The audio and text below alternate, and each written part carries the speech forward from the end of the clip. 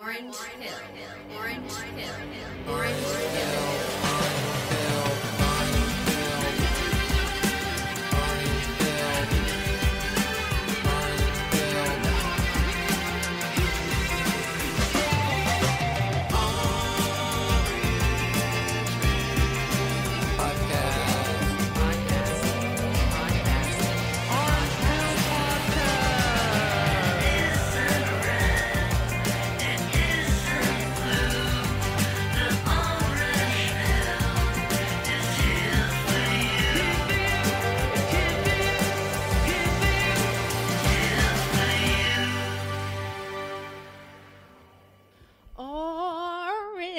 Daddy and the hungry man.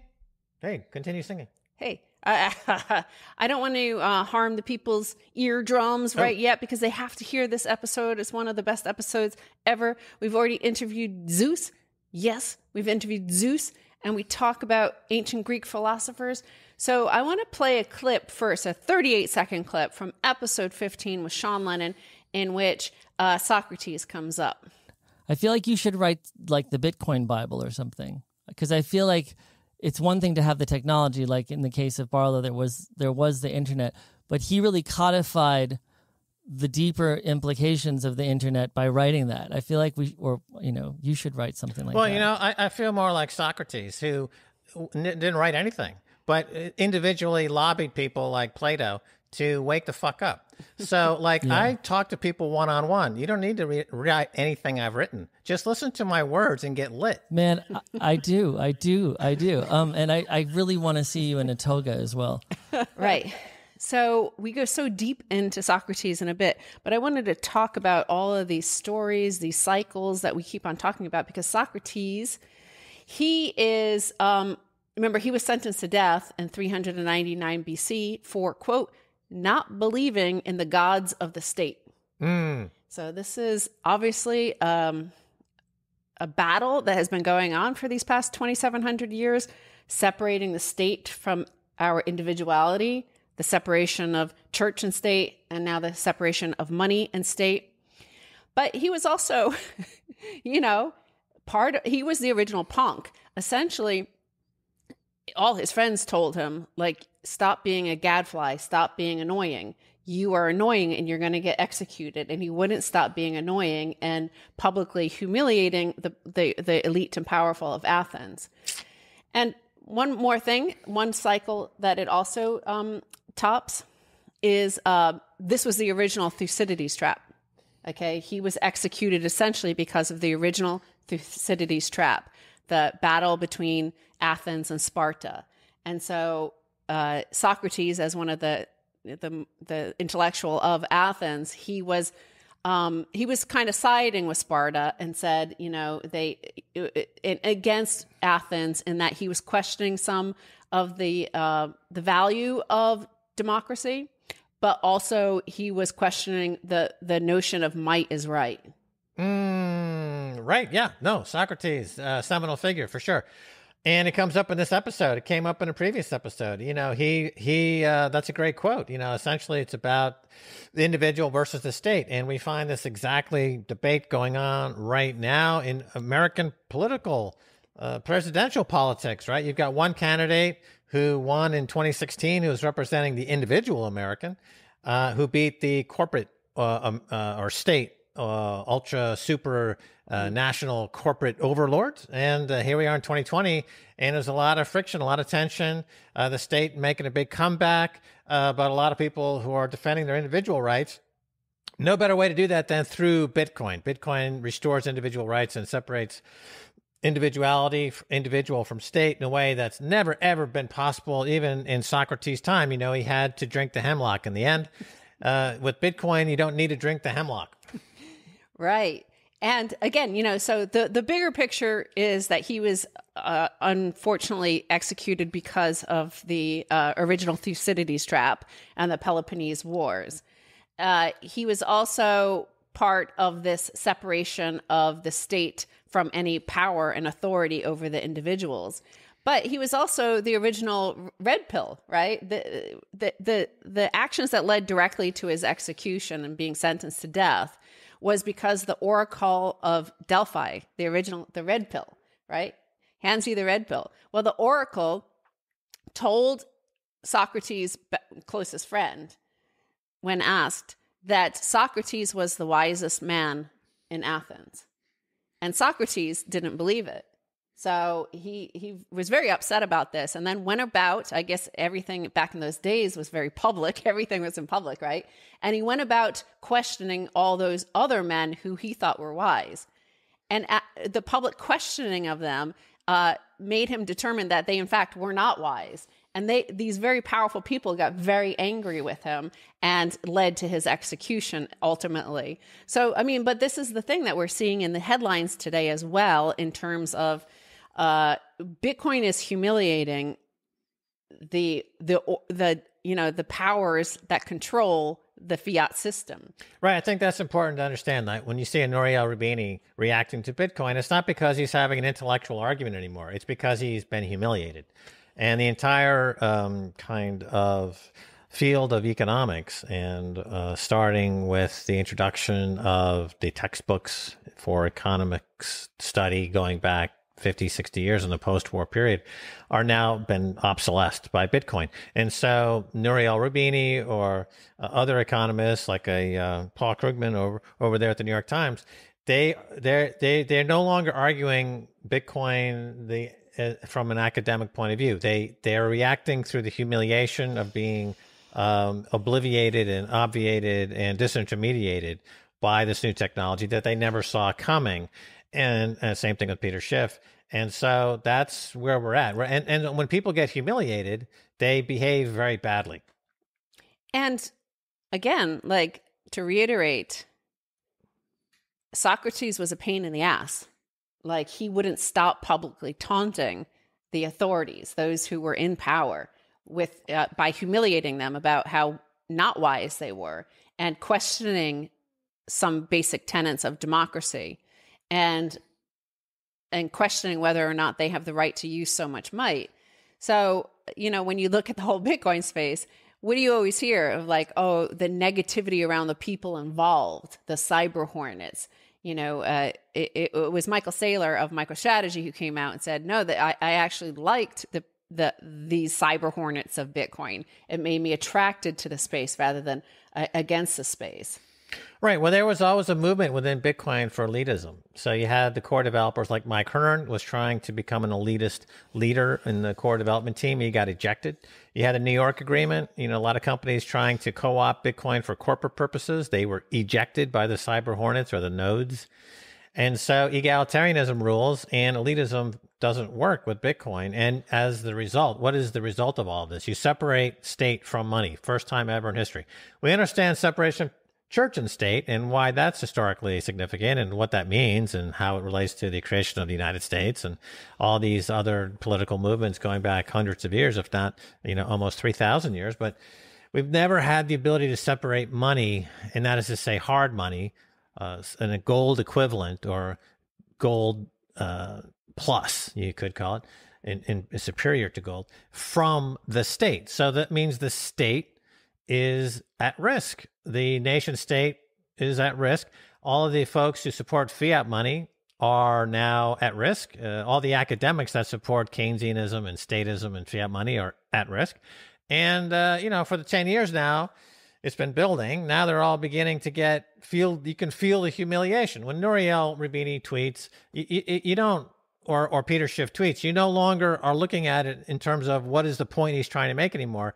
You are looking at it as you would look at, a poor caged animal who can't get out of the cage, and you feel sympathy for them, and because they're just humiliating themselves in this confined space of their intellectual paucity. They are intellectually dead inside. That's how Socrates came to the conclusion that indeed, unfortunately, the oracle was right, that he was the wisest man in Athens, because he questioned all those who he thought might be the wisest, or because they proclaimed they were the wisest. They were so certain of their knowledge. And Socrates, on the other hand, was not certain of his knowledge. He was not filled with hubris. Right. It's the Socratic method. as we've come to understand it, increased levels of questioning, going down the rabbit hole and not ever accepting anything as the ultimate truth. But there's always another question behind that truth. That is the Socratic method. Don't trust, verify. Okay. And so now we have it with don't trust, verify, which is now, I think, a good bookend to Socrates in a lot of ways and everything that's come in between. Well, actually, now that you mention it, the Socratic method, yeah. So it's, constantly asking a question. Keep on asking a question until you can't get to any further. And that's what the blockchain does, right? It constantly questions the validity of the blocks throughout history. Well, the difficulty adjustment, I think, is akin to the Socratic method, right? So every 2 weeks, the difficulty adjustment of the protocol will question the protocol, whether it's working, whether the miners and the nodes and the market are all in sync in the way that they should be to perpetuate this perfect money. And it makes an adjustment every 2 weeks. So I think that's Socrates, the ghost of Socrates right there on the difficulty adjustment.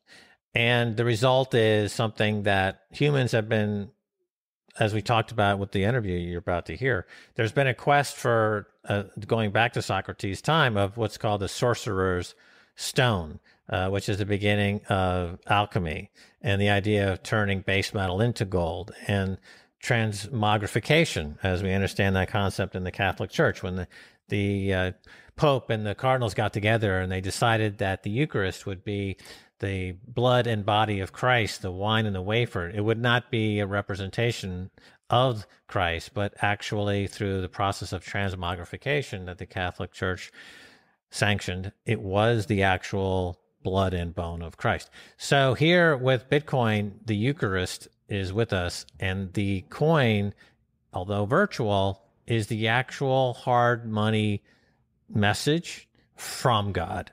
And therefore, when we accept Bitcoin, we are accepting the Eucharist of Bitcoin, and we are participating in the ultimate of cosmic understanding and cosmic consciousness that Socrates kind of set the ball rolling. Yeah, that transubstantiation is a powerful thing. And, we also asked, we were talking in this interview that's coming up about, how these cycles are also coincide with, so far, mostly great men, right? So here you're having the very first of the Thucydides traps happening, the Peloponnese Wars, and this battle between Athens and Sparta. And erupt from that, you have Socrates, Plato, Aristotle. Then that's as Athens is declining in power as a hegemonic power.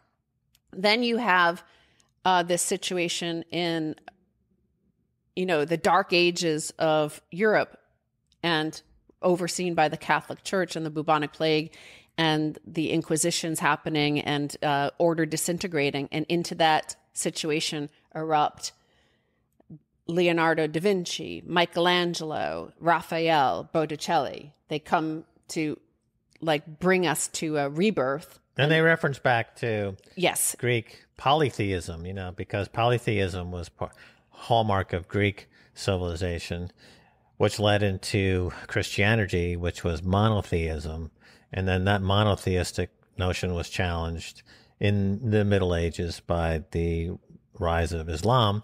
And then suddenly we had more of a polytheistic, multipolar world. And then that heads us into kind of the 20th century and 21st century, where we are elevating ourselves beyond theism.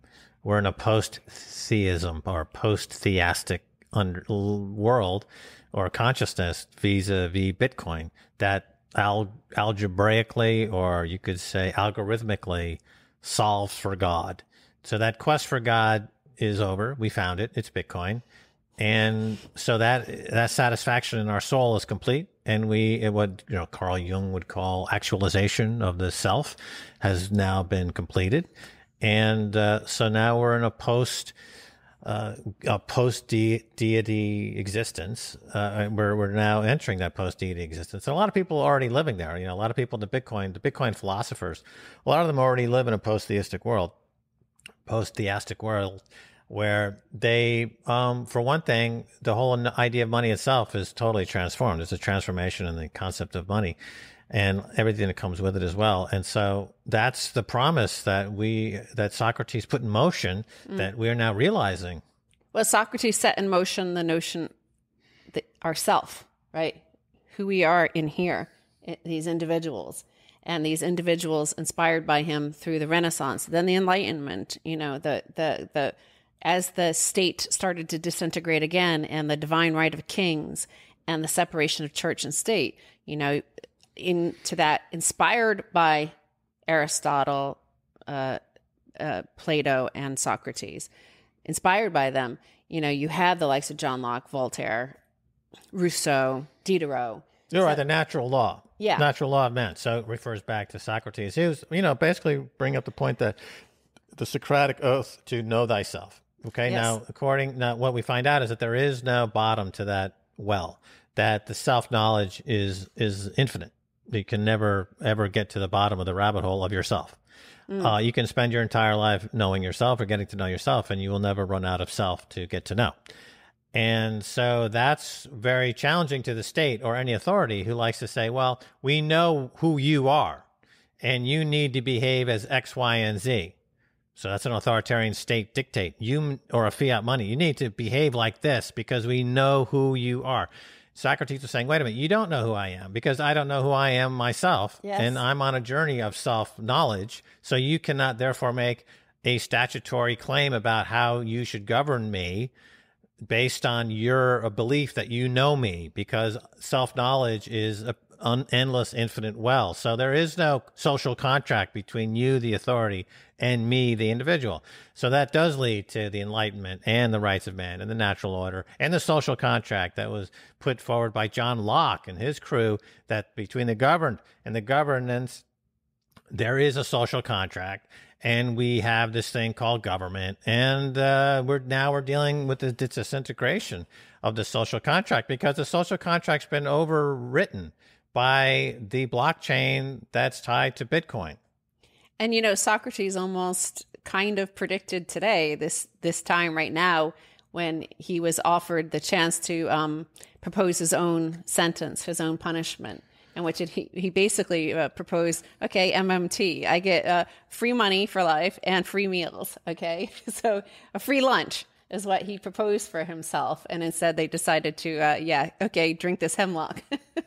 So, but, I just think all of these ideas come together. We're part of history. We are connected to Socrates via our inquisitive nature, our curiosity, and our participation in a rebirth out of this fiat dark ages. So I want to, we started this section with our favorite rock star, Sean Lennon, and how you said to him, listen to my words and get lit.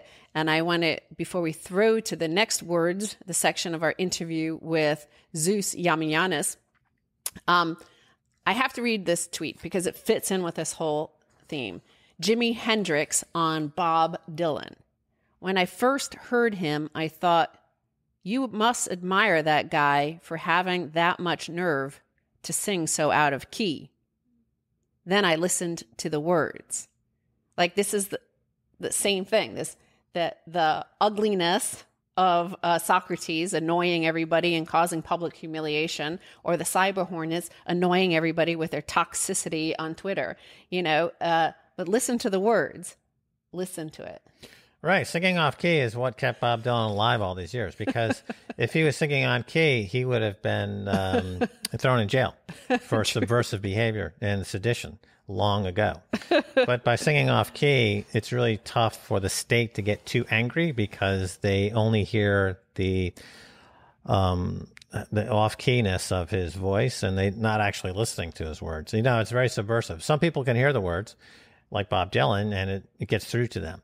So, in my own case, I like to push the satire button pretty hard because I don't want to go to jail either. It's a bit subversive. My words are getting through to you through the Max Kaiser persona, which is a construction that I've worked on for many 30 years, actually, that is telling truth, but in a way where those who are tone deaf to truth will easily dismiss. So, but the people who are tuned into truth will understand it. That's why we have the 30 million viewers a week of Kaiser Report. This is because why the Spanish dubbed version gets 2 million views on YouTube of Kaiser Report, because there is a huge insatiable appetite for truth out there. And eventually, the nation state is withering away, and that's a message that can get you in trouble if the people whose our jobs are being destroyed take it seriously. Hopefully, right now they're too stupid, but great. But these messages, these important messages, are delivered most profoundly through the words via performance art, meme art, throughout history, going back to Socrates, as we're saying, Renaissance art. These images convey and deliver messages. So when there are people who will say to Max and his beautiful poetry, but they'll say, I wish he delivered it differently. And it's right. So you could say that to Bob Dylan, right? Yeah, I wish Bob Dylan would sing on key. Yes. It's no, you're missing the point. He's singing off key so you can hear the words. I mean, there's a huge artistic choice being made there. It took somebody as brilliant as this guy. Right. Another artist, Jimi Hendrix. Right. Can understand what's going on here. But for everybody who questions this, I wish he delivered in a different way. I mean, this is great because those Karens, those people are the people that are anxious to lock everybody up and to put handcuffs on everybody, and to those people, we want them to be as confused as possible for as long as possible, so that we can get this new cosmic consciousness firmly in place, and then they get solved algorithmically out of existence as well. Yeah, because remember, the citizens of the citizens of Athens did vote to put Socrates to death. So all the Karens of Athens voted, let's put Socrates to death. He's challenging my love of the state too much. We can't have that anymore. So, but he bequeathed Plato and Aristotle, right? So he has the last laugh ultimately. Yes, and with that, here's a good citizen, not one of those Karen citizens, Citizen Zeus. Right. You know what? Here on Orange Pill Podcast, of course, we talk about Renaissance 2.0. So it's a good thing that our guest here is called Zeus. Zeus Yiamouyiannis, welcome to Orange Pill Podcast. Thank you, Stacy and Max. Really appreciate you having me on. And my background isn't such that I really support your Renaissance 2.0 idea. I think that's what we're having. So I hope that we have a good amount of time to talk about that. Oh, good. Right. And one of the things why I mentioned Zeus, of course, is that Zeus was married to Aphrodite, and Aphrodite is the Greek equivalent of Venus, who was a huge topic of paintings for the Renaissance, whether it was Botticelli or Titian. They loved Venus. So one thing I want to ask you is, let's talk about the cycles, because I've been reading, you talk about these cycles of history, and when I look back on it, I see, let's start with your heritage of Greek. I see it all really starting Western civilization and this mind expansion of humans, starting with Socrates, Plato, and then Aristotle. And then you had the Renaissance and a group of guys again, Da Vinci, Michelangelo, Botticelli, Raphael. Then you had the French Enlightenment, and, that came out of John Locke and Rousseau and Voltaire and these great thinkers. So the time period is getting shorter between them, like 300 years instead of 1,000 years. But right. I mean, could we be in this sort of thing? Because we do see this emergence of sort of solar punk, cypherpunk, like these groups of individuals working together to create, to better mankind. Yeah, I mean, I think what's happening is, like you're saying, it's accelerating. The sine waves are being compressed, I guess, in terms of the historical cycles. And, things like technology beginning to bring those together, giving us, I think, an accumulation and a transformation of that previous wisdom. I think what's happened is we've now reached a time in our history where it's, one, more global in a way that's never been true before, more interconnected in a way that's never been true before. Individual minds have access to more information like we never have before. It's creating a somewhat unprecedented environment. I was listening to your previous Orange Pill with Brendan Quidham, and you had a little bit of debate about whether there's going to be a fifth wave or something somewhat unprecedented happening here. And though those undercurrent waves may rhyme, as Max was saying, I do believe we are going to have something somewhat unprecedented happening here. The conditions are unique. They are global, they are interconnected, and the force behind them is beginning to rise significantly. That's why this thing about Bitcoin is becoming more and more interesting and more relevant, because you look at that as a monetary system and you try to go back through history. There is no precedent for it. There just is not. Even in idea, there was no great predictors or no funky system built way back when or some island economy that has it. So I think it would be unwise to underestimate the Renaissance 2.0 is truly a 2.0. It's not a 1.2 or a 1.3. It is a departure from these things for a lot of reasons. We haven't had the kind of environmental challenges and degradation that we need to take care of. And techno-utopia is not going to do it alone. We need a human renaissance in the ways that we think, in the ways that we feel, in the ways that we connect to each other, and values, not just moral values, but the way that we see value. And the way that I talk about in my book is we're moving from a thing value, which is typical monetary system, ownership, competition, empire, to use value, right? We're moving from possession to experience. There's something fundamentally changing here in this Renaissance 2.0, which is beginning to see non-material things as having real value, okay? And that's part of the difficulty right now with Bitcoin is people say it's airy, it's not material. But then you say, but you use Spotify, right? That's airy and non-material too. You're not buying the CD, et cetera. You're buying the subscription and you're beginning to hear the music. And so there's a bit of an analogy here. This is what I see as unprecedented. Okay, this transfer from the much more material-based understanding of value and meaning to a much more relationship and experience-based, non-material use value is what not only invites some interesting discussion on Bitcoin, among other things, but on the nature of our interrelations and where human society is going in an unprecedented way. Right. You mentioned the non-material and how this is more of a hallmark of what we're seeing today versus a certain materialism. But going back to the Greek days, you had the non-material concepts of honor, heroic, nobility that were codified into some degree and made real through literature, through art. So there is a connection there. Now, you mentioned that a big difference here is that there's a network difference here, and that, for example, the individual has access to almost unlimited information these days, which is very different. But I wanted to ask you about the whole idea of philosophy itself, something that was created more or less with Socrates. And are we entering a period where maybe the death of philosophy, and what I mean by this is that philosophy, by its nature, is kind of how to organize knowledge, the knowledge of knowledge, the meta-knowledge, the metaphysical knowledge.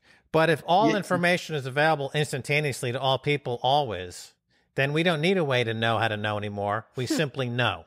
We know, and it's being piped in through our conscious and unconscious and collective unconscious instantaneously. Right. So do we even need philosophy anymore, or have we evolved away from it?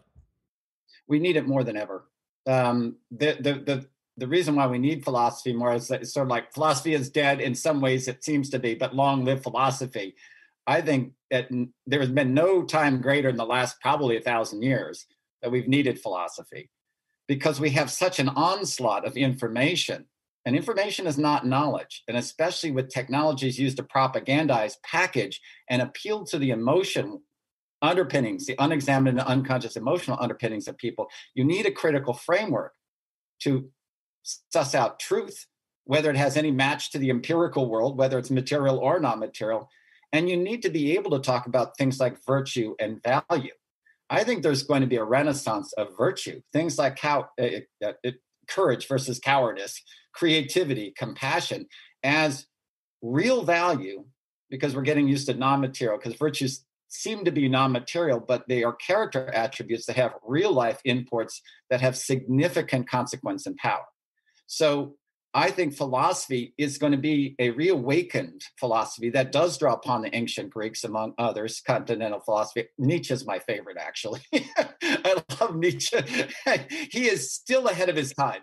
If you read Beyond Good and Evil, you will see a man who is still talking about a world yet to emerge. And that's 125 years, 150 years ago.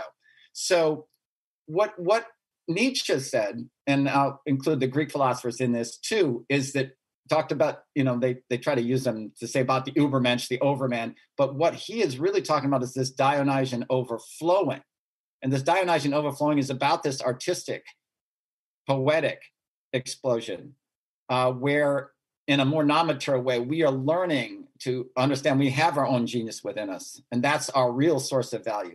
And we need a critical framework and a creative framework, both to weed out the manipulation and propaganda we're getting to use us and get rid of our individual sovereignty, but also to find creative, co-creative ways for us to connect and create a true economy of that connection. And to find out, use technology and currency systems that support that rather than that take that away. Right. So you refer to the genius within, that we all have an inner genius. And again, going back to ancient philosophers, there was a notion of how to tease that out. And we're going to tease that out by organizing our knowledge in a way to philosophically delve into what our better natures are and come up with concepts of heroic, honorable concepts. But my question is to try to dig into it a little bit more here, is that with the technological overlay that's connecting all of our conscious minds and unconscious minds and making all information instantaneously available to everybody, is there room for the possibility of our species to make this kind of quantum philosophical leap simultaneously, where we just simply know? Whereas my point is this: philosophy gives you an entry into how to find truth. But is it possible that we may be struck with truth globally, instantaneously, and just live in a truthful post-philosophical era? Unmediated truth, is that what you're sort of getting at? Unmediated truth would be a way to phrase that, yeah. I think there's going to be a mix of the two. We're going to be struck by certain things that don't require philosophy. Environmental sustainability and environmental limitations. COVID-19 is a great way to look at us getting struck with something in which philosophy can help us handle the effects of, to a certain extent. What does life mean? Is it okay to sacrifice people in these long-term care facilities that are dying at record rates? So it can help us manage the effect. It's not going to necessarily help us understand. We're going to be kind of gobsmacked by, and we are being gobsmacked by things that philosophy is not going to help us face directly. It's going to help us face the consequences of that. But the nice thing about philosophy, I think, as well, is it helps us to anticipate and not simply be traumatized and reactive. It can say, wait a minute, what are the opportunities being created by COVID? How's it causing us to rearrange our world, reflect on ourselves? One of the things that I've been talking about in some of my videos is it's helping us understand that we've been in a cranked up, progress-oriented, endless activity and growth that's completely unsustainable. Like in our nervous system, we call that the sympathetic, right? The sympathetic ramp up. And like any cycle and any healthy system, you need a parasympathetic, refractive or reflective, relaxed stage. And we've decided we're not going to do that. We're going to continue to manipulate the market upward, even if it needs to crash, even if it needs to relax. We're going to continue to manipulate debt upward, even though there should be jubilee to allow for that thing to come down. So with philosophy, and not academic philosophy, but applied, what I call applied philosophy, we can say, wait a minute, we can see we can no longer do this, but what's the world going to look like that we have to go toward? And what are the structures and ways to evaluate that? And what are the inventive or creative tools or experiments we might try to help move us into a much more vital world, not just sustainable, but vital world? Well, I mean, there's so much to unpack there because, of course, hubris is one of the things that the Greek tragedy writers, as Max studied at NYU, this is what they wrote about all the time. This is a quality of man that has existed for thousands of years now, and we know this, and it brings about our doom every time. That's why we know this cycle will happen. But in terms of this, of these cycles that keep on happening in philosophy, part of that hubris and these cycles is that, there's always a battle between the elite and the vast majority. And Right. part of what is with this Bitcoin community and the orange pill is the same you've always seen throughout history, through all the oppressed. Is like you can, bash the person, you can batter them and beat them, but you can't kill their ideas, right? So Right. that's the one thing that has, as you said, the history of money has never seen anything like Bitcoin. And, Right. it's a mind wallet, right? You could have a brain wallet, like all your keys in your head memorized. They can't kill that idea. They can't kill that. And there's no way for them, the state, to reach in there, the powerful, the elite, the kings, the pharaohs, to reach in there and grab your wealth from you. And I think that's, like philosophy, that's something exactly like Plato would argue with Aristotle about. And these are grand, I think it's a really pivotal moment in human history. Yeah, I think the philosophy, if you look back in Plato's Republic, they had a notion, and education itself means to educt, to lead out. The notion we have the knowledge within us, talking about that genius. And these technologies, currency systems, are meant to lead that out, and I would say also to connect it. The problem before this time, and this is why it is unprecedented, is that philosophy always understood things like power, right? To be more or less still attached to and governed and largely controlled by elites, and it has throughout history. There hasn't been a mechanism to allow that power to be challenged effectively from the grassroots up. Now we are seeing just the tip of a potential for that to happen in the first time in human history.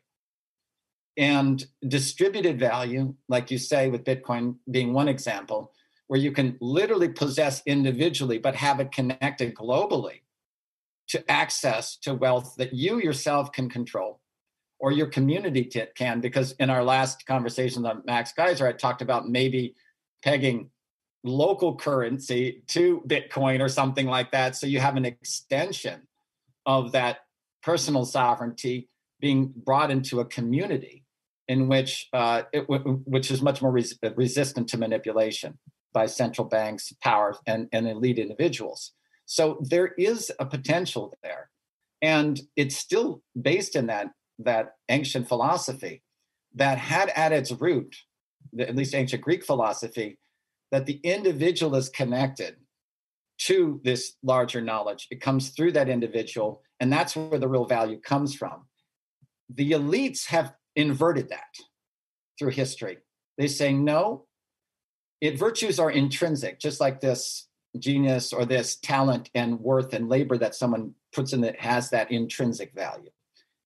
The elite said, nope, actually, you have only instrumental value. You are human capital, not relationship capital, human capital. You are fodder for my aggrandizement and my amassing of some kind of empire or wealth.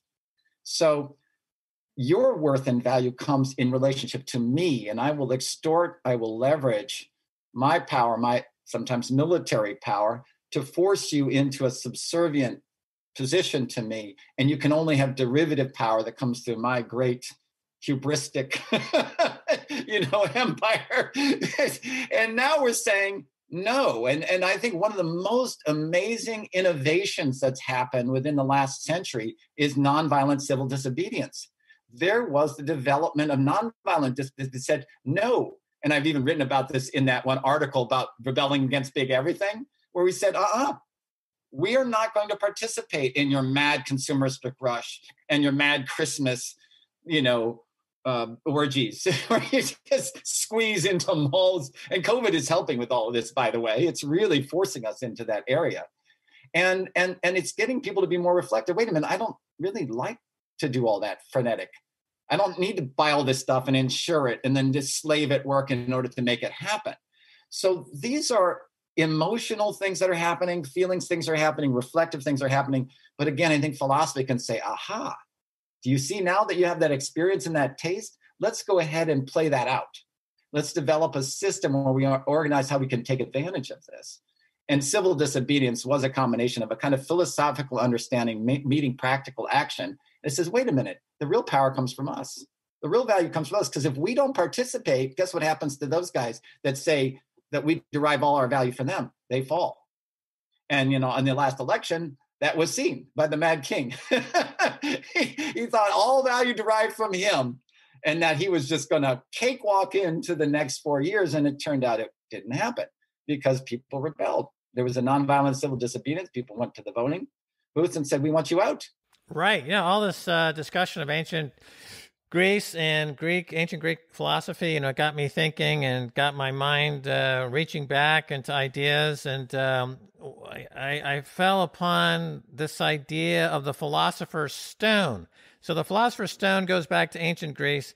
It's kind of this idea of turning base metal into gold. It's the foundation for alchemy. And there's a whole history of it going back to ancient Greece. But my question is, Zeus, with Bitcoin, it's almost acting like a philosopher's stone. It's turning base energy into immutable, unconfiscatable gold or digital gold. That seems awfully like alchemy. It also has a very strange, another Greek phenomenon, another Greek reference is that some people look at Bitcoin and they become very ugly, like they're looking at Medusa. You have some people look at Bitcoin like Nouriel Roubini, and snakes start growing out of his head, Right. because he doesn't understand it. He doesn't want to understand it. His soul is not ready to move on to the next reality that we're all talking about here, that ancient Greeks postulated with this idea of the philosopher's stone. Is there a connection between the philosopher's stone and Bitcoin? I think it's actually not bad in terms of, it's quite apt in the sense that they see it from the negative perspective. They see it as snake oil, basically. They say this is a potion that you're handing out that's supposed to cure all ills, and it's really just it doesn't tie to anything, but in order to see it that way, you have to tie your understanding to historical notions of value as thing value, okay? As we get into a more non-material state, and there are some hazards here, okay? If you forget that, the combination in your head and somehow you don't have access to your money, there are some, I would say it's fairly minor hazards. But I think the reason why their heads are exploding is because their notion of value has the entire momentum of thing value behind it. Commodity, and even your last guest talked about he's seeing Bitcoin as simply a commodity.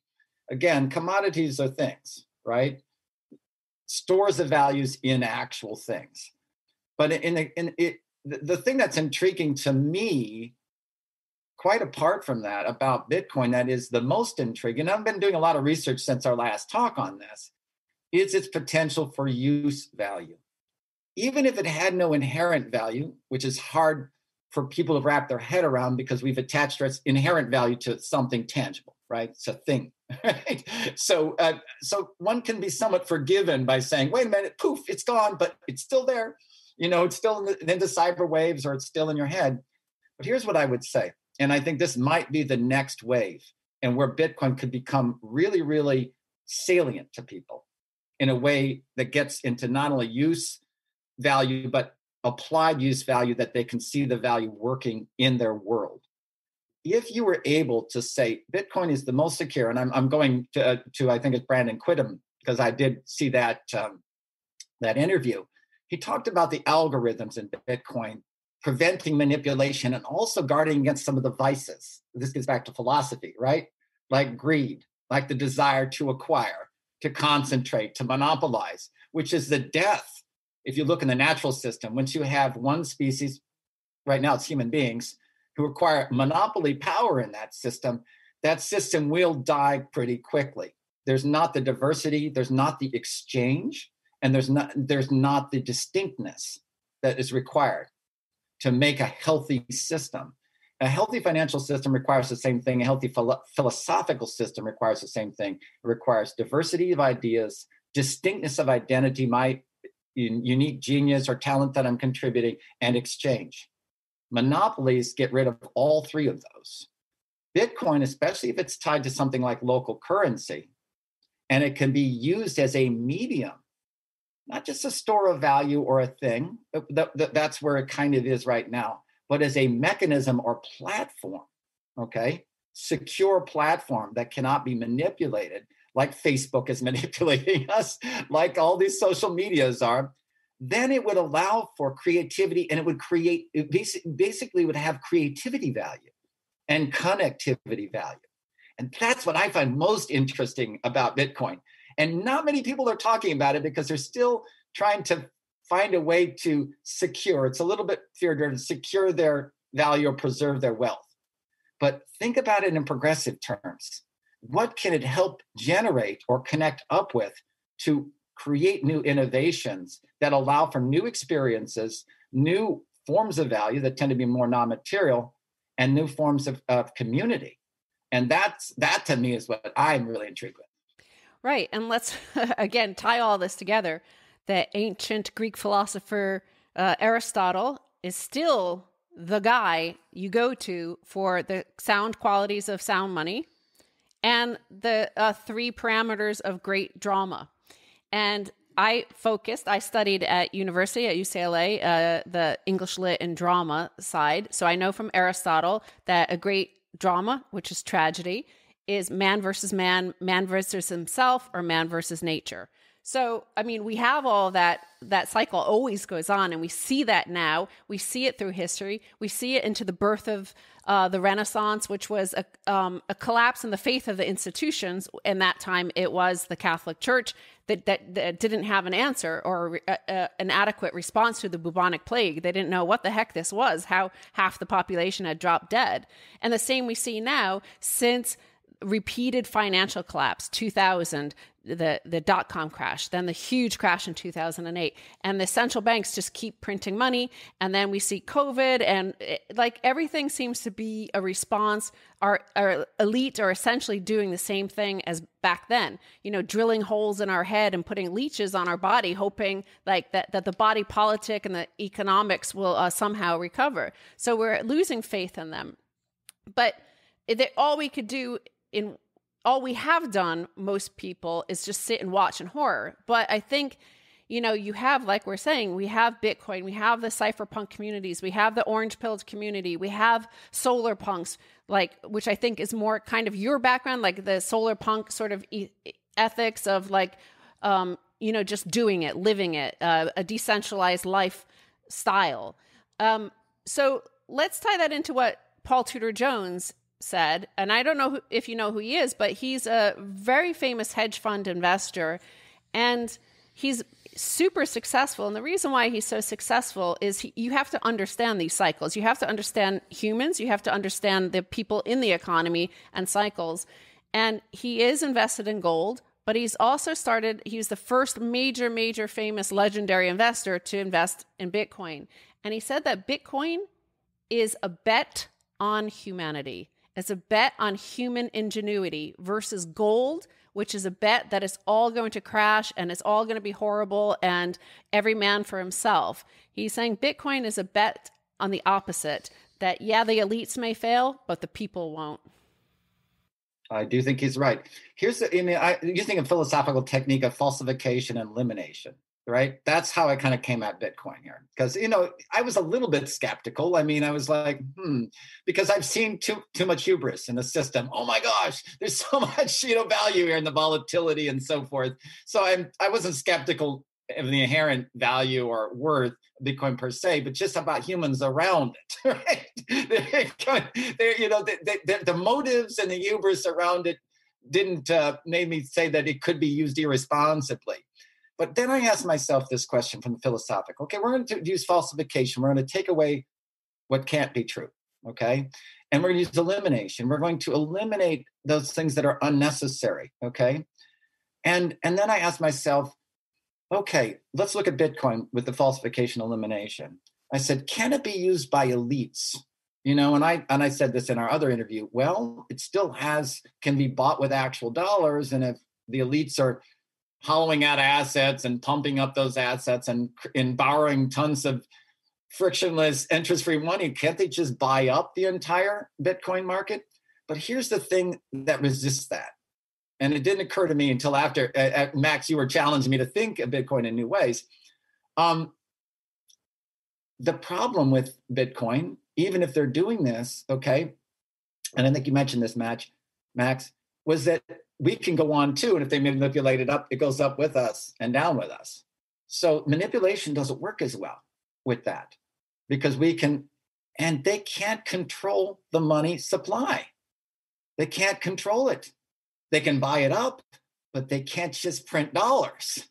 So there's something that is like an immune response. That Bitcoin has a certain kind of immune response to the kind of centralization, elite, and manipulation that is not true of any other currency, even gold, because they manipulated the price of gold big time, right? So then I'm started saying, and again, this is where applied philosophy does help even today. I started saying, wait a minute, and especially if you could connect it to use value in terms of creativity and connectivity, and people basically take it over and connect it to state banks. North Dakota did that. California's getting into that now. Governor Newsom is looking into that. All of a sudden, we cut out the middleman. And if we have it connected to a non-manipulated currency or pegged to a non-manipulated currency, now who's going to go ahead and come after you? Because what we have now, to go to your point, Stacy, is we don't just have these bailouts, but we now have, in an unprecedented way, a separation where literally perfidy, vice is being rewarded if you're an elite. Not only are you not getting prosecuted, you're getting money thrown at you to the tune of trillions of dollars. The worse you are, the more vicious you are, the more unsustainable you are, the more money you get. We saw that with the bailouts around the virus, around COVID. Literally, even the small business ones were connected big businesses that had fewer than 50 employees, including hedge funds. So it's not just the fact that people are now frustrated, people are not getting prosecuted, that they're actually being rewarded. Now they're seeing that separation.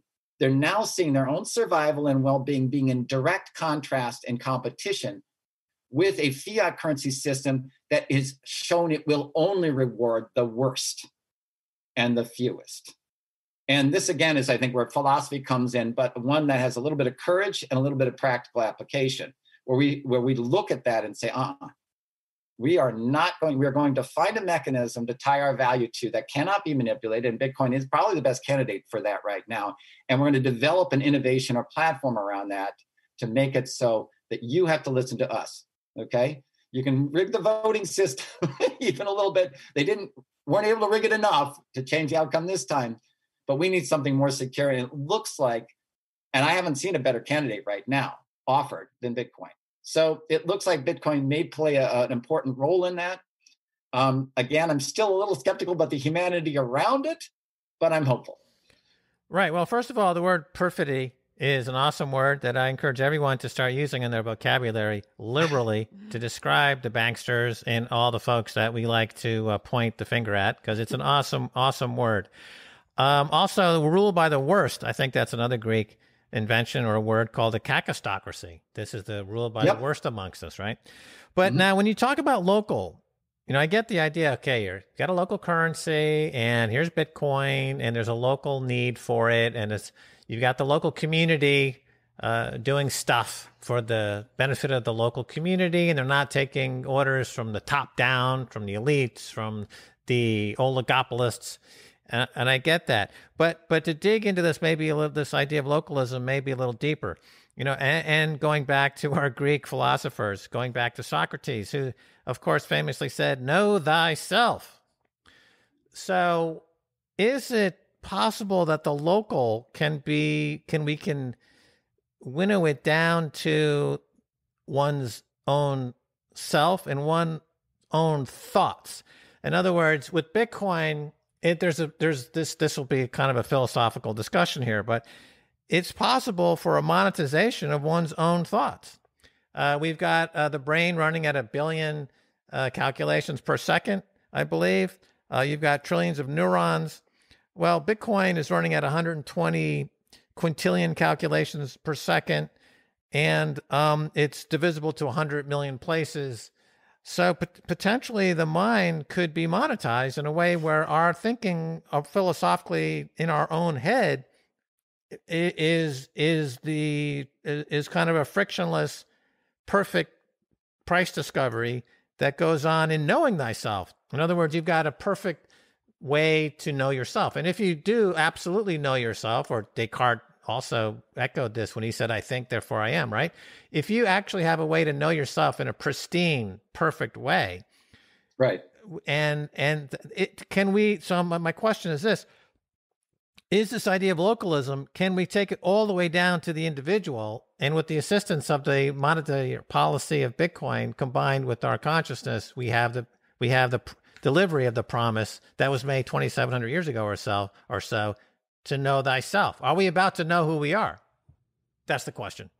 I think so, because the medium reflects each other. First of all, I do think of these as kind of Petrushka dolls, concentric circles, right? The individual is a universe, the community is a universe, and it goes over. The artificial stuff like states and countries, for the most part,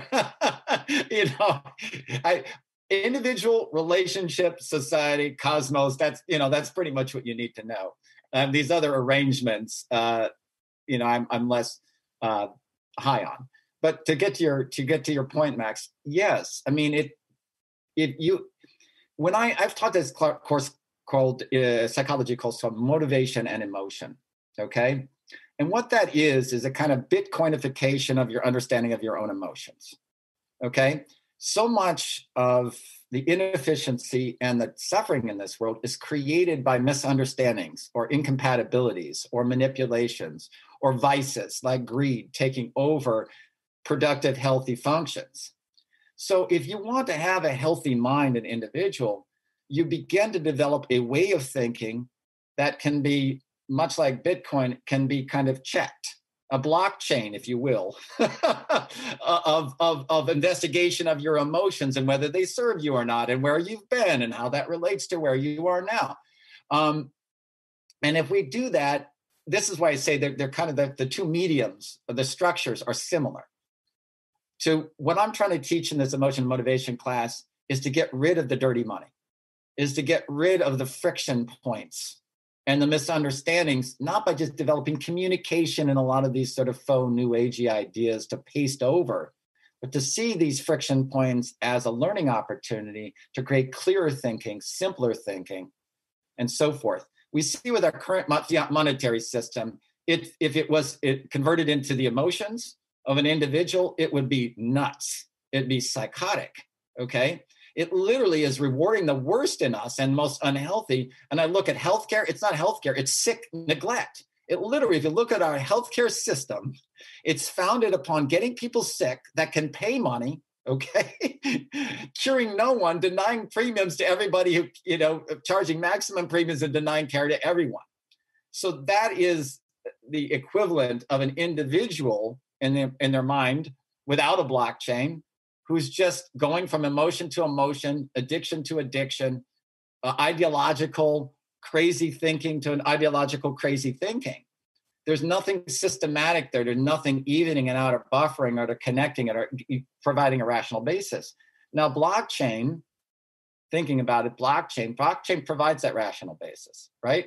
It's not just simply heir to some kind of hubris. It's not simply heir to some kind of whim or some kind of emotional storm, or even something like a COVID virus coming in sideways, okay? It's not as open to or influenced by things like fear. We're still straightening that out a little bit because a lot of people getting into Bitcoin and doing it out of fear. That's true. They're doing it out of these emotions. But if we can develop productive and healthy ways to move from this fear-based, more consumer-based way of understanding it to a more production, creativity, and health-based way of understanding it, I think Bitcoin is well positioned to do that because its underlying structure is clean. Okay, so that part is there. I mean, you can test it. It's not just it's not just a philosophical speculation. And you can even test it philosophically by saying, wait a minute, what are the mechanisms within Bitcoin that help it resist these kinds of whims and emotions and manipulation?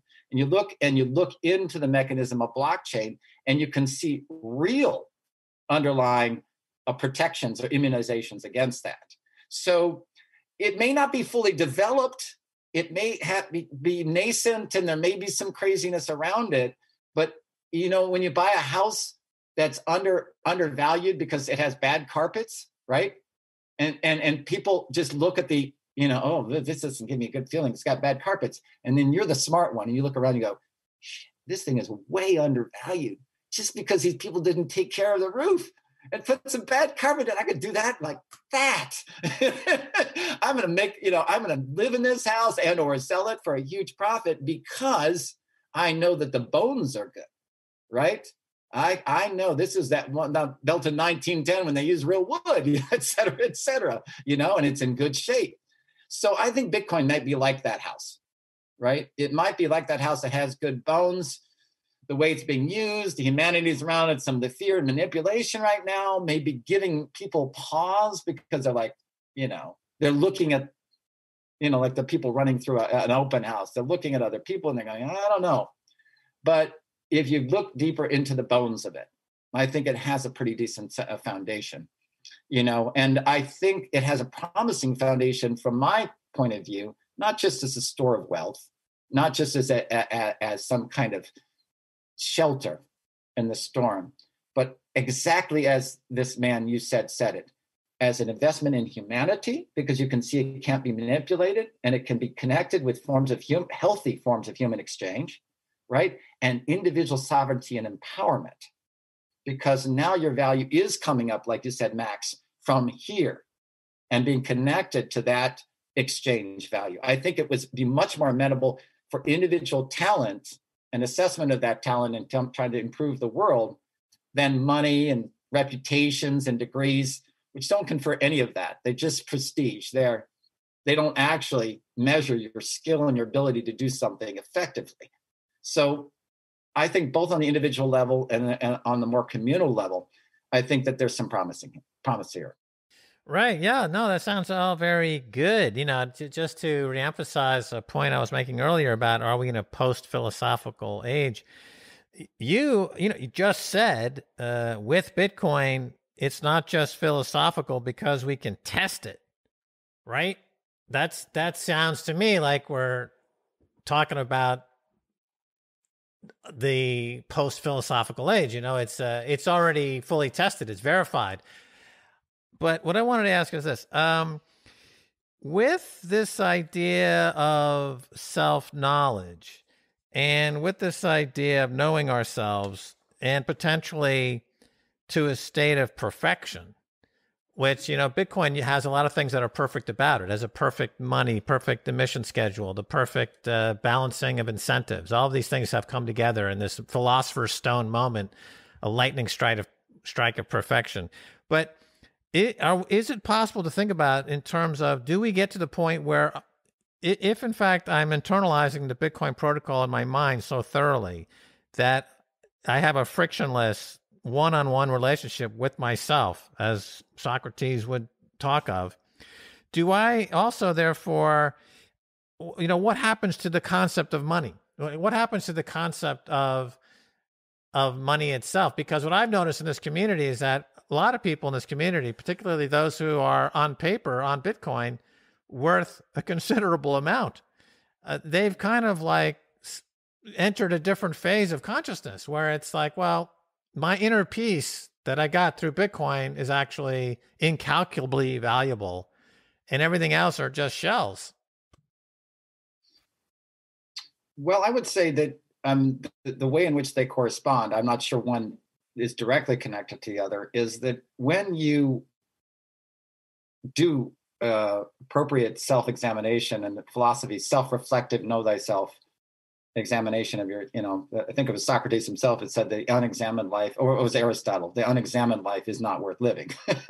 And when you do that in a way that's positive and productive, meant to clarify yourself and meant to elevate yourself, then you create value by doing that. By eliminating this friction, you are eliminating a lot of suffering that has value, right?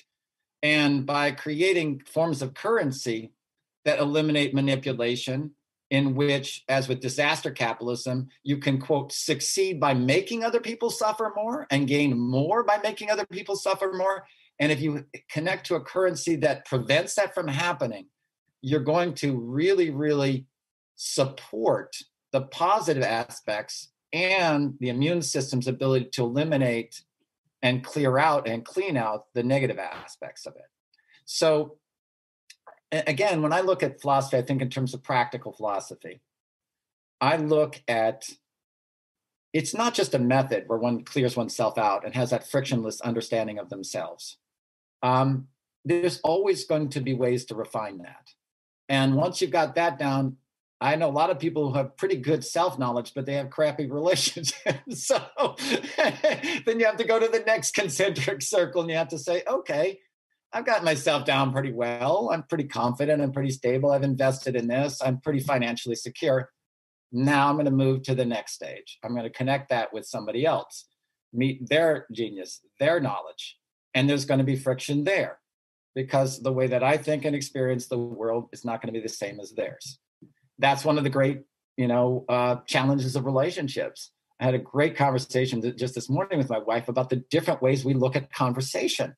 And we've talked around this, but it took a while for my world to begin to feel into and understand, philosophically probe and translate it into mine to make it make more sense to me. And it is beginning to work over time. And the same is true with individuals. And the same is true with monetary systems. When I say testing, Bitcoin, this is what I kind of mean by testing it. It's, you test it in different situations. It tests to see how it will work. You experiment with linking it up with other forms of value and seeing how that's going to work. And that's an ongoing process. And it does require an evaluative and philosophic mind to aid in that. Now, not everyone's a philosopher with regard to knowing that themselves, nor knowing other people necessarily. But the ability or the craft of engaging that in an open-ended way without feeling you found the answer. I mean, some critiques of Bitcoin and other forms of value say, it's the answer, it's almost like the end point. You just go ahead and invest in Bitcoin and you're going to be fine. To me, I think it's the beginning rather than the conclusion. An investment in humanity and individual sovereignty. And that's what makes it interesting to me, right? Because I'm not looking for a fundamentalist final answer about my world and my life. I'm a creative individual. That would be death to me. So is it going to be healthy and really foster that creativity and innovation and feelings of goodwill and good health and interesting thinking, just like a good conversation, or is it going to do the opposite? That's how I test it. And as I've been doing some research on this, it's actually pointing itself in that positive direction. So it's beginning to prove itself to me and my experience. And that's how I'm at least initially testing this. I haven't done a lot of investing in it and so forth and looking into the mechanisms of it, done a little bit on that, but it's actually drawing me into that direction. Right. There's a phrase in Bitcoin is do your own research. Make sure you understand it before you invest in it. But, if you're a psychologist, so I want to wrap up with Nozomi Hayes, who is a liberation psychologist. And she is such a great speaker on Bitcoin. And when she did Orange Pill podcast, she mentioned these institutions that humans create throughout the centuries, the millennia, to control our negative dark side, our greed, our fear, all those things. And she said that's the brilliant thing about what the Bitcoin protocol has done is it doesn't punish, it rewards you. It turns your greed into altruism because by mining Bitcoin, wanting to secure more value, you're actually securing the entire network of millions of people around the world. You're securing their wealth. You know, you're helping them out. It's an altruistic behavior to engage in the protocol. So, you know, I think that's an interesting way to tie all this together as we fight these constant cycles of hubristic leaders and failed institutions throughout the millennia. And Bitcoin is something that seems to recognize these cycles of human qualities that will always fail in the institutions we've so far set up throughout the millennia. Well, there's a radical separation between self-well-being and other well-being in the old philosophical and practical system. Forms like Sun Exchange, you guys, your sponsor, we've invested in a vegan business that does vegan salmon up in Vancouver. And also Bitcoin is saying that is going to be monumentally changed. You don't even have to have control over your vices to set structurally up a system that rewards yourself in partnership and collaboration with rewarding others, and also helping you protect against your worst instincts and the instincts of others. And and you can create structure around that. You don't have to make it an individual will or effort. That will never succeed. And it gives rise to all kinds of really, really horrendous religious doctrines of original sin. We have original blessing here in the genius that we have, in the life that we're given, and the value that we exchange, okay? And that if there's any sinful errant or vice that gets in the way of that, that becomes a design problem rather than some kind of big shame and, you know, I need to go give alms to the church and have absolution. You know, no. What we need to do is raise this part up and create structures that allow us to be rewarded for that, and that give you some immune strength against the worst aspects of ourselves. So I completely agree with you, Stacy. You know, this is built in. It's not just an effort of will. It's structural, right? It's a structural protection, just like a good immune system is structural protection. You don't need that injection of immunization and so forth, and COVID is one of these ways as much. And in vaccines, to one degree or another, can help, but they cannot create the foundation of well-being. Exercise, eating well, and the same is true, you know, sleep, hydration, eating the right vitamins. Those provide the structure and the foundation. And the same is true of monetary systems. We can have QE and injections and all kinds of drugs coming in, pills popped, that will never create a healthy economy, just as those things to a human body will never create a healthy human body. They may help a little here and there to adjust in times of stress, but they can't provide the foundation. What I like about what you're saying, Stacy, is we're looking at a more foundation structure or design-based way that is truly health forming, health producing, rather than one that's just trying to beat back the worst of us. You know? So, I mean, I can't imagine if you were to give the average person on the street a choice between these two systems, one in which they have to use their will and their suffering and their paranoia to keep beating back and then try to get on a vacation or watch a movie to try to squirrel away just a little bit of pleasant time, versus one in which the norm is contribution, creativity, collaboration, and monetary systems that support that. And every once in a while, some, you know, in environmental catastrophe, something comes along and you're like, we can deal with it by working together. I think almost everybody will go with the latter rather than the former. So, I mean, again, and I think, you know, we need to get inventive about connecting that up with actual monetary and currency systems. And if Bitcoin looks to be one of those, and I think it does, I'm open to a discussion on this one from anyone out there, then let's go ahead and have that discussion. Well, it's really awesome to see you be orange pilled. And I hope you join our Telegram group because people would love to chat to you in there. But do you have a website or anywhere else that people can get in touch? Or yeah, I have citizenzeus.com. Okay. That's my personal website. My counseling website is askdrzeus.com. If people are interested if you're interested in emotion, motivation, and in relationships and want an actual counseling session, you can do that. But in terms of my more political and economics, you know, emphasis, that's citizenzeus.com. And they can get in touch with me at Zeus@citizenzeus.com. And I do answer emails. So please feel free. I could tell Max, who did study Greek tragedies and Greek dramatists. I know he loves talking to a guy named Zeus. He loves explaining these issues in his mind to somebody named Zeus. Yeah, I want to throw some lightning from the sky. I've got some folks I'd like to zap with some lightning bolts. Zeus probably knows the secret for this. I want to know it myself. We actually, next time we need to talk to you about Lightning Network. Yeah, that'd be cool. Okay. Well, that was fun, as I said, to watch the process of somebody being orange pilled. Max had interviewed Zeus, about 6 weeks ago, maybe 7 weeks ago on Kaiser Report. And he was definitely not ready for Bitcoin then. He was open to it. But as you see, he's orange pilled. He's about to be fully orange pilled, and he has some really interesting ideas about it. Right. So now he makes it safe for other academics to get orange pilled and talk about Bitcoin.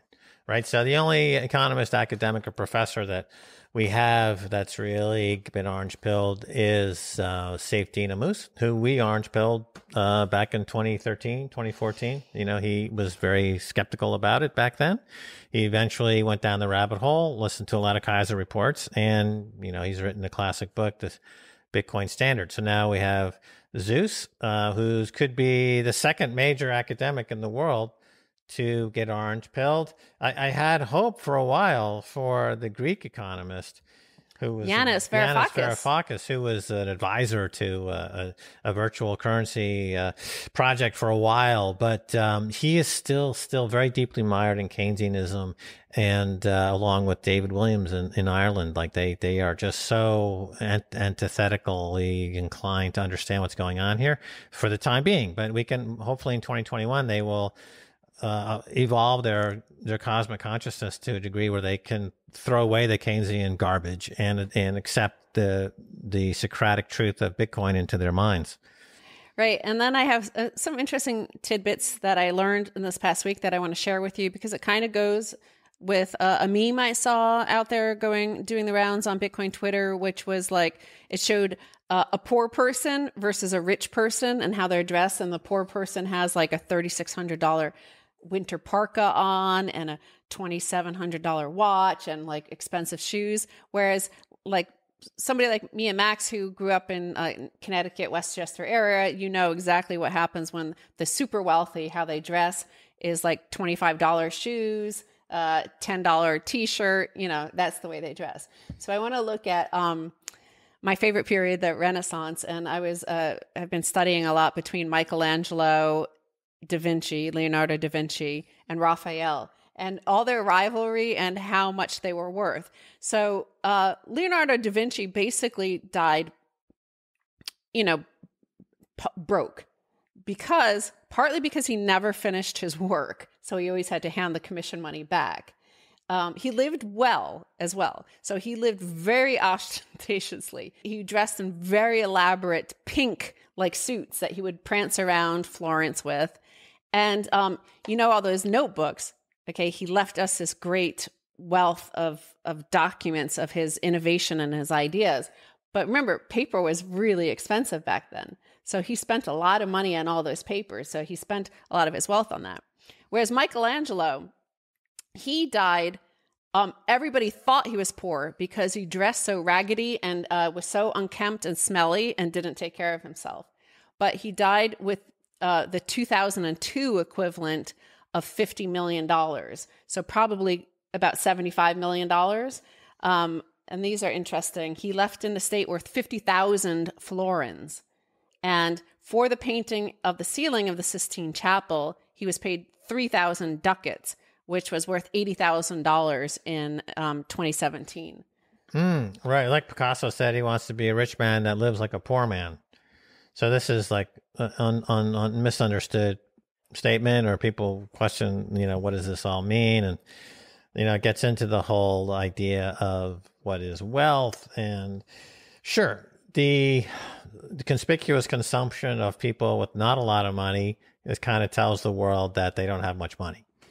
Whereas people with actually a lot of money, it's hard to really detect or know that they are from their outward appearance. Somebody with a lot of money will go the extra million to buy a Picasso, but not really bother getting a new pair of shoes per se, because the shoes don't have great value as an asset, but the Picasso does.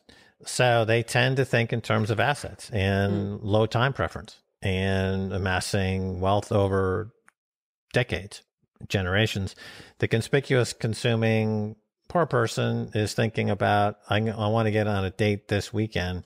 They have a high time preference, usually centered around the weekend. So, that's the high time preference, low time preference. That's one of the lessons actually in Safety Moose's book. His book, The Bitcoin Standard, as I said when I first interviewed him, it's really 3 books. It's a history of economics, it's a Bitcoin book, and it's a whole tutorial on high time preference and low time preference. And I had heard those terms before reading the book, but I didn't really think about it much. And so the book really gets into it in quite depth. And it has become now part of the vernacular of the Bitcoin community. People say high time preference, low time preference, as easily as they quote Nassim Taleb, who's taught his phrase "anti-fragile" has been adopted by the Bitcoin community and used quite often. So was Saif Dean's work. Right. And Leonardo himself did complain towards the end of his life that like God was punishing him for, not that he believed in God. It was like that, he was being punished for his high time preference. Like he felt really guilty that he hadn't devoted more time to painting. Instead, he had like socialized and pranced around and done all that. Whereas Michelangelo was famously very, very solitary. He didn't like to have any company. He was called squalid. People considered him like... Well, Da Vinci, probably had the problems that many rock stars have, which is that they live. Yeah. Right.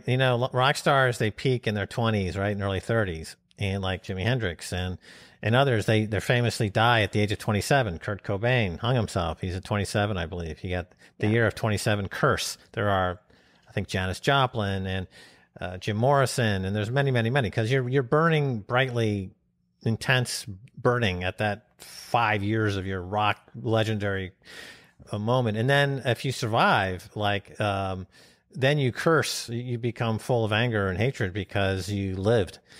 You're supposed to go out on a rail, flaming, Jesus Christ superstar, multi-stage rocket.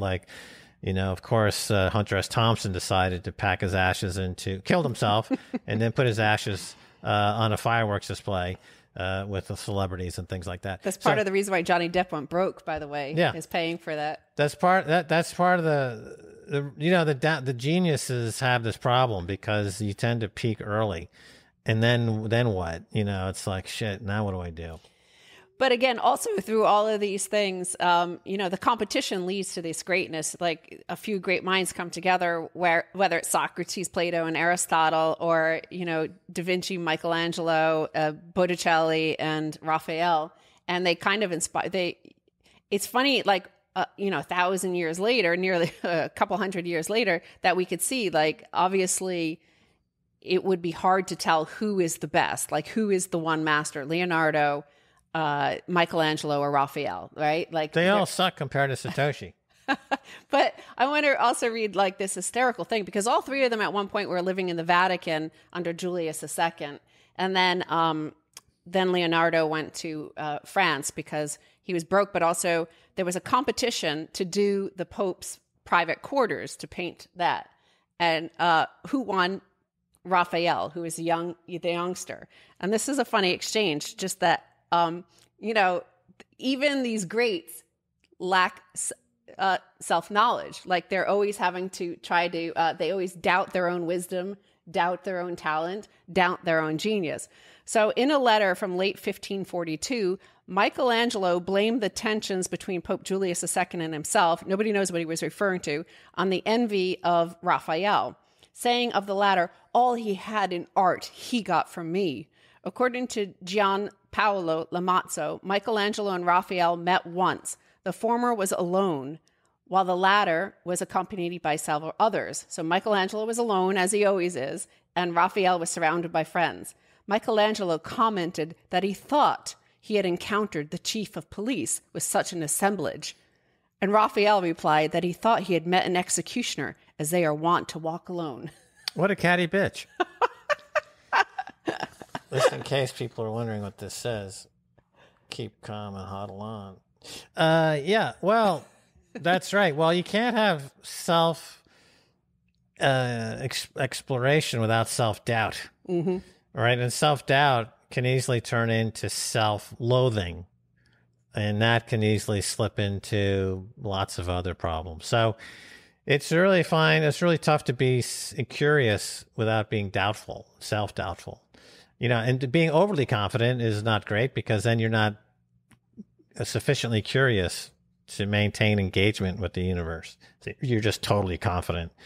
And that's can lead to dogma and authoritarianism, and that's not good either. So there is, I guess the Eastern philosophy of the way, the middle way, the path, the path of Siddhartha or Buddha, through the balanced path where you're not too confident and you're not too doubtful.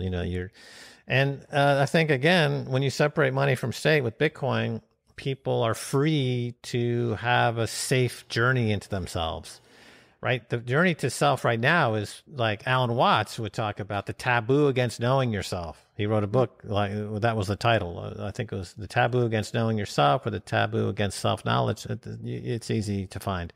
But, this idea of self-knowledge is really not encouraged in society because of the example of Socrates. If you were to genuinely question what's going on around you, the state gets really, really mad. The people in power get really upset because you're questioning their authority, and then they become doubtful. And because they're not spiritually sound, their doubt turns to paranoia, and that paranoia turns into all kinds of manifestations, ugly manifestations. So, here we are, 21st century, 2,700 years after Socrates. And I think Bitcoin nails it. I think, we've got now the way for us as a species to collectively go down that self-knowledge path without having too much doubt and without having too much confidence, but because it happens every 10 minutes and the emission schedule is all algorithmically generated, guaranteed per the protocol in a perfect balance. And all the incentives are perfectly matched. The price discovery is perfect. The hard money itself is perfect. And so people who are coalescing around this perfection are enjoying the benefits of that perfection. Mind you, if your housemates are Leonardo da Vinci, Michelangelo, and Raphael, I could see you doubting, I could see that situation where even a Da Vinci or Michelangelo or Raphael, they might look at the other and go, "Am I the best?" Well, they have to, because as artists, you need to question and to probe into things that no one's looking at. So, but if you get to loathing as a result of it, then you shut yourself off from the creative light. So that's the balance. Well, before we throw to Abe Cambridge now, I will say, these three guys rose and did their best work after that, during that. And they didn't turn into a Peter Schiff and start just destroying their reputation out of envy and jealousy. Well, yeah, because the products of their work were aesthetically beautiful and pleasing. So that's uplifting. So you could be really a self-hating troll, but if the product of your work is beautiful, it'll balance it out. So like Bukowski was an excellent poet, but this, kind of a troll, or Serge Gainsbourg was a drunk troll for 50 straight years. He said he resented sobriety because he hated the clarity. He wasn't sober probably for 40 years straight, even one day. But the product was beautiful, so it kept him in that tension, was sustained for decades until finally the alcohol won, and that was it. But he left behind a canon of work that is still respected. Same thing with these other artists. Van Gogh, everybody hated him. They couldn't stand to be around him because of his drinking problem. Yeah, again, the tension is there. Some writer I met in Paris a long time ago was saying he drinks to forget and he writes to remember. Ah. Right? So you see this dynamic going on all the time. it's interesting, I guess, to explore the workings of an artist, because you need to really approach that fresh blank canvas without any preconceptions or biases, right? And so you need to not know anything, but at the same time, you need to know everything that you do know, right? And so that's part of the whole self-knowledge. You know, people don't usually get a chance to explore that because of the oppression that comes from a really faulty social contract that is now being rewritten by the Bitcoin, the timestamp, the chain of timestamps, right? I think I'm going to stop saying blockchain, because blockchain is never mentioned in the white paper. It referred to it as a chain of timestamps. So that's what Bitcoin uses, a chain of timestamps. It does. Forget blockchain. You know, these other bullshit projects use blockchain. Stop. Right. Well, this chain of this timestamp of this episode will now throw to somebody who knows himself. And he's here with the answer to that cliffhanger. Remember the last episode? This is Abe Cambridge of thesunexchange.com/orange pill.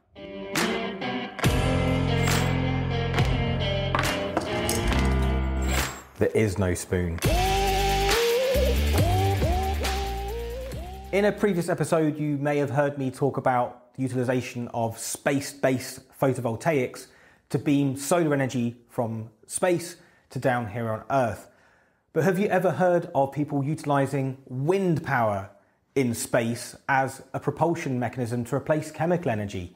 I am, of course, talking about the utilization of the solar wind to propel spacecrafts using a propulsion mechanism known as solar sails. These solar sails utilize charged particles from the sun to capture into an enormous sail catchment area to move the spacecraft forward. This means you are no longer limited to the amount of propellant you can store in a spacecraft, and you can, in theory, move a spacecraft forever using the unlimited potential of capturing solar radiation. Now, this isn't even theoretical, this is real. The Japanese Space Agency in 2010 launched the Icarus spacecraft.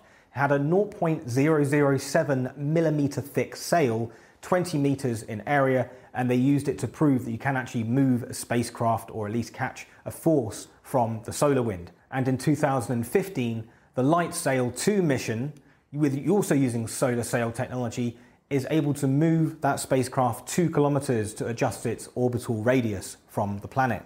And even NASA are now getting into this. They've got a plan to launch a solar cruiser spacecraft which will use solar sail technology to sit itself in the L1 orbiting point between Earth and the Sun and just hover there, an act which would otherwise use propellant to stay there indefinitely, but using solar sails, it can just use that infinite energy source to stay itself stationary, despite the fact it's being pulled between very large objects. Now, obviously, the coolest thing about this kind of space technology and the fact that we don't have limitations of propulsion means we can go very long distances and go very, very quickly. The current predictions are that using a solar sail, you can reach up to a fifth of the speed of light. Now, to transit to our nearest neighbour of Alpha Centauri using traditional chemical propulsion technology would take about 100 years. Using a solar sail at the fifth of the speed of light, you are decreasing that time to a mere 20 years. Now, if anyone watching wants to join me on that 40-year round mission to Alpha Centauri, do give me a bell, you need to give me a tweet. I'll see you on board. Well, hot damn, Max. That's,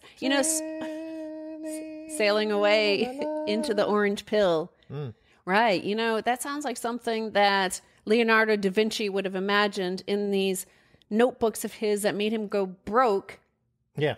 And yet left us this legacy of imagination. And would you take this solar sail thing to Alpha Centauri?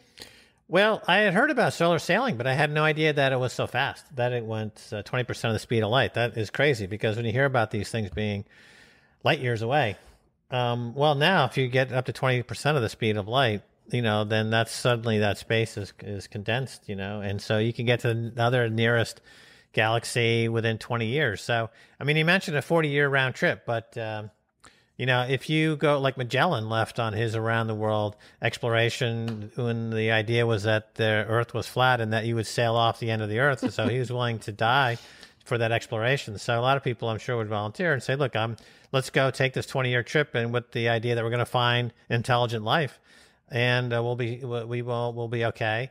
And would I go for 20 years? Yeah, definitely. It sounds pretty good. I mean, depending on the ship, obviously, I wouldn't want to be stuck in a chair for 20 years. It would have to be, similar to a luxury cruise liner with hydroponically raised, delicacies and like a pool. Foie gras and cheese. Yeah, need a pool, need sun lamps, you need, recreation, you need, something from, we got to deck it out. We got to pimp my spaceship before we go to the nearby galaxy. Full music, 24/7, they got to really do it up. It needs to be like your ship, the cargo ship you took, whereby they have the Italian chef on there to endure those long periods of time crossing the ocean. Oh, yeah. I was on a cargo ship for 3 years. Back in 1990, I took this across the Atlantic. And, they had an Italian chef, and we had this incredible Italian meals every day. And that's another time for another day, another time for that story. That's an interesting story. I have some photos, too, from that, which we can share on this show. I kept a journal for 20 years when I was living in Europe. And it started off in 1990 on this cargo ship from New Jersey and went across the Atlantic to France. And, it's interesting, my comments back there as a 30-year-old, what I was thinking about at that time. It's interesting. Max was learning to know thyself, know himself as he journeyed across the Atlantic. That's right. Right. Well, I think it's a good time to end here because we had that long conversation with Zeus, and I know your minds are probably blown from that, and you need to absorb all of this. And, of course, Rick Stoner and RDBDC are hopefully coming up with some memes about this already. Yeah, those guys are meme-tastic. Rick Stoner. Bye. What a great name. All right, we're saying goodbye. Bye. Goodbye. Yeah, bye. Yeah, baby.